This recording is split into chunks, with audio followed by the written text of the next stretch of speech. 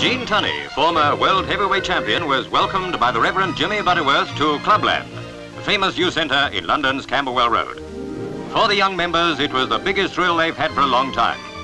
Accustomed as they are to visits by well-known folk from both sides of the Atlantic, they've never before had the gloves on in the presence of Gene Tunney.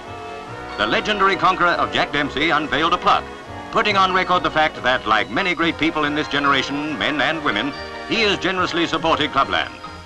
Undefeated as Tunney himself is the centre in Camberwell. They told Gene how it rose again after severe bombing and survived several financial crises to continue as a rallying place of healthy youth in a very tough area.